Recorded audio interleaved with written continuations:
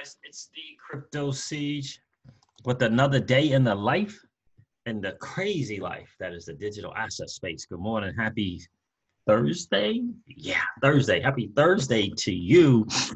What an exciting time to be in the digital asset space, but guys, I gotta tell you. Listen, this morning we're going to cover a couple of things. I got an article from Globe Newswire about the Nasdaq and their suite of products that they're providing, implementing, bringing to the marketplace that involves, and actually some of it involves, a lot of it involves digital asset, tokenized assets, and cryptocurrencies. This is going to be a really, really good read for sure. Also going to cover what I think is really something that's really pretty significant with TerraPay.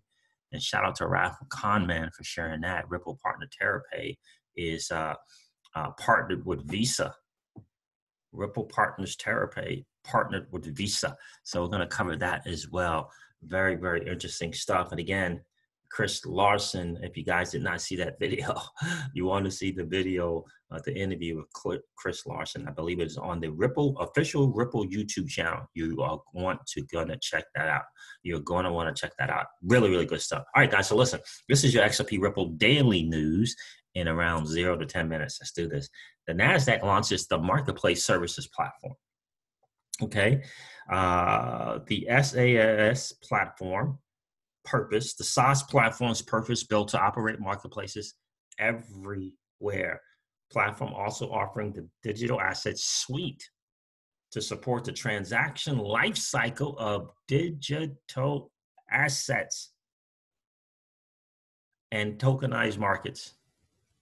Guys, there's a new asset class being built right underneath the masses' nose, and they don't even know. A new asset class is being built. This is why I say to you guys all the time, this moment in your life should be a head up and shoulders back moment for you in your life, because you're an early adopter in an entirely new asset class. You hold assets that the masses are going to want to hold. You hold assets that hedge funds today want to hold. I'm telling you, it's pretty exciting. All right, so June 24, 2020, today the Nasdaq has announced the launch of the Marketplace Services Platform. The platform provides next-generation marketplace capabilities spanning the transaction lifecycle to facilitate the frictionless exchange of assets, services, and information across various types of market ecosystems and machine-to-machine transaction, including but not limited to standard financial assets, tokenized assets, credit card receivables, loyalty points, real estate, insurance contracts, gaming and wagering, and more. Why do you think that is? Gaming and wagering? There's a couple of digital assets platforms out there that provide both of those on the blockchain. Gaming, wagering.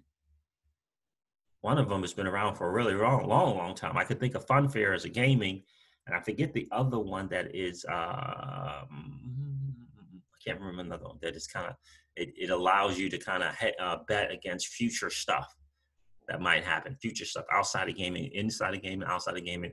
I forget the name of that site as well. Guys, let me read this again. Platform also offering the digital asset suite to support the transaction lifecycle of digital assets and tokenized markets. Why do you think the Nasdaq has a liquidity index for Bitcoin, Ethereum, and XRP? Just because we're not going in that direction? We're not going there.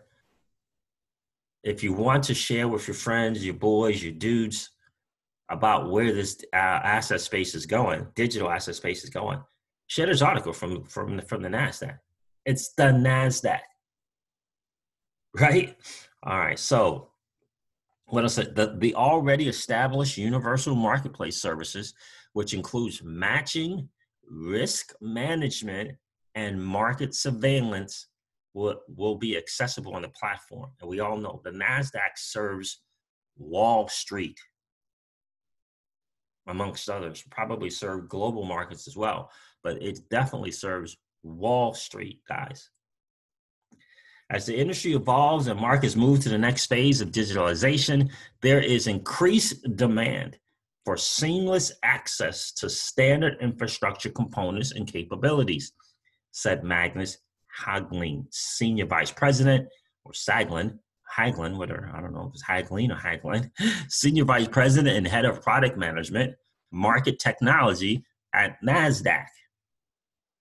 By creating a marketplace services platform, we are providing marketplaces cloud-based turnkey infrastructure components and a platform to plug and play as they build.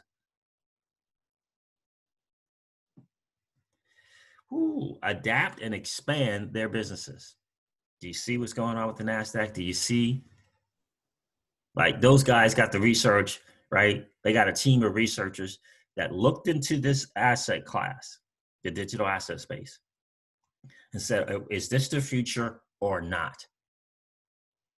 And if they come back and say, yeah, this is the future, we're moving into digital asset space, we are moving into a tokenized marketplace, then the Nasdaq says, well, we are going to be the front runners. You see what I'm saying, guys? Wow. All right. So we're a turnkey infrastructure. I read that. We see this potentially becoming the de facto operating model for marketplaces worldwide. We are at an inflection point in the capital market, said Brad Bailey, the research director of Celent. Building one's own technology stack from application to infrastructure without leveraging a platform with access to an ecosystem of partners for technology services, cloud is becoming more difficult to justify. The firms that win in this complex, challenging, and ultra-competitive time focus the bulk of their efforts on their core value proposition and partner or outsource the rest. Indeed, I'm on the outsource mode myself. So complementing the rollout out the marketplace. Okay, complementing the rollout of the marketplace services platform, Nasdaq is now offering its digital assets suite. Remember I said on this channel, mainstream media calls it virtual currencies, right? The masses that even have an idea what Bitcoin is call it cryptocurrencies. But the Nasdaq and the wealthy, they call it digital assets. Digital assets for a reason. The suite of services, which is both DLT agnostic and multi-cloud, is designed specifically to support the transaction lifecycle of digital assets and tokenized markets, leveraging DLT technology to facilitate issuance of the asset through matching, custody, delivery, and payment. In addition to the launch of the digital assets suite, Nasdaq is collaborating with Microsoft on designing solutions for next generation marketplaces.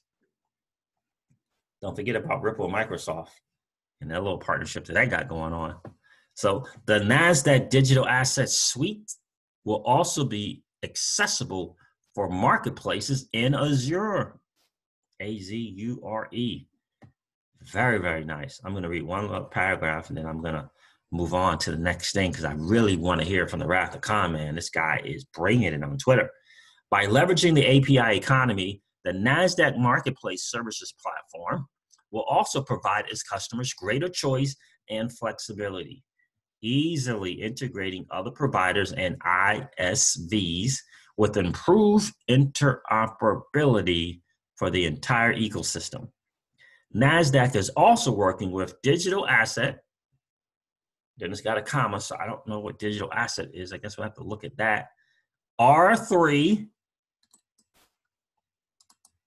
and Symbiont to deliver technology through the marketplace services platform to meet the diverse needs and unique models of tokenized and digital assets marketplaces, from cryptocurrency to real estate and other areas. Well, why did they say that? Because they understand that real estate is going to be tokenized, and they realize that other areas in the marketplace are going to be tokenized. So again, guys, if you want to, start talking to your boys, talking to your dudes, talking to your family members, find this article. Let them read the article. Let them read the article, right? Use third party. Let them read the article. All right, guys, let's go over to the Wrath to comment with something that he shared that I thought was very interesting. It says Ripple partner TerraPay and MGI has partnered with Visa to drive inclusive cashless banking and remittances in Kenya, with Visa noting interoperability is key to a digital connected payments ecosystem. That, my friend, is very, very, very, very interesting. Very, very interesting. Let me see something here. Let's do this. I thought I pulled this up. Kenya, TerraPay, a Ripple partner, and Visa. The partnerships just continue and continue and continue. And we all know, we talk about the Ripple net and its network effect, right? And we talk about you're not going to want to be that dude, right? You're not going to want to be that SME or that money transmitter operator like Visa that's on the outside of the Ripple net looking in. All right, press release. Visa and TerraPay partner to drive real-time payments interoperability. Both companies will work together to drive real-time digital remittances, interoperability, financial inclusion, and drive adoption of cashless payments. This is from the Netherlands, June 24th, 2020. TerraPay, a global payments infrastructure company, and Visa have today announced a strategic partnership that aims to develop and deliver payment solutions to drive financial inclusion and cashless transactions for domestic payments and global remittances. The TerraPay and Visa Global Partnership is aimed to develop and deliver solutions to drive repeat consumption of the mobile wallets and digital currency for digital payments and remittances. Wow. We at TerraPay view the Visa partnership as a next step towards the development of sustainable and scalable interoperable payment options for our partners and their consumers. Payment requirements for the consumers' payment requirements, said Amber Sir, founder and CEO of TerraPay. Wow, guys, do you see what's going on here? The Visa, again, like they got a team of researchers. Visa's like, what's going on with this digital asset space and these tokenized marketplaces? Is this the future or not? And team runs out and does their homework, right? Because they can hire, right? These people, they came back and say, yeah, this is the future. Digital assets, tokenized marketplace is the future. And Visa said, well, we're not going to be left behind. I cannot wait for Brad Garlinghouse and the people from Ripple to get into the acquisition mode, get into the acquiring mode. What is that going to look like, guys? What is flexing their muscles going to look like in this new asset class that is the digital asset space? Is it going to be R3? I don't know. Is it going to be MoneyGram? I don't know. What are these acquisitions? What are they going to look like? And is it going to be before? It looks like it's probably going to be before the IPO. Wow. So anyway, I'm going to read just a little bit here more, guys. We want our partners to remain focused on their customers' payments needs, and we assist them technology We assist them technologically to deliver payment solutions in an agile, can't speak this morning, and an agile, reliable, and secure method to fulfill their customers' needs, said the founder and CEO of TerraPay, Amber Sir. How about that? Ripple partner TerraPay, strategic partnership with the people from Visa. Interesting stuff. Global e-commerce continues to evolve and is expected to reach 4.57 billion by 2023, according to Allied Market Research, up from 601 billion in 2016. 4,574 billion, I don't know. And interoperability with payment methods and seamless consumer journey to conclude the transactions will be the key focus to drive consumption. The partnership is part of Visa's global strategy to open up Visa's network and support a broad range of players that are developing new commerce experiences and transitioning to digital channels. Partnerships are fundamental to Visa's business model, and we look forward to collaborating with TerraPay to drive seamless and interoperable financial services and products to push much desired financial inclusion in our communities. How about that? Said Otto Williams, Vice President and Head of Strategic Partnerships, FinTech and Ventures in the CEMEA at Visa. Interoperability is key to a digitally connected payments ecosystem. And we are excited that TerraPay is part of our growing FinTech Fast Track program as we work together to connect more communities with these solutions. Again, guys, the power of the Ripple net and its network effect. Visa, through strategically partnering with a company, TerraPay, that is on the Ripple net, gives them that access, allows them to tap into the power and the network effect from the Ripple net. It's a massive move, but guys, this is really, really great news. All right, guys, listen, I'm going to wrap up this video like I do all of my videos and remind you guys of this. Old money doesn't want you to win. They don't want us to win. They would rather us remain a cog in their perpetual wheel of trading our time for dollars. They don't want us to play in the same playground that they play in, where we allow our money to work for us. This is our chance to win, guys. The digital asset space is our chance to win. We are in the midst of the greatest transfer of wealth in the history of man. Are you participating, or are you standing on the sidelines? Here's what I do know, that the battle for you has already been fought, and the victory is yours. Go get it. I'll talk to you soon, guys. See ya. Bye.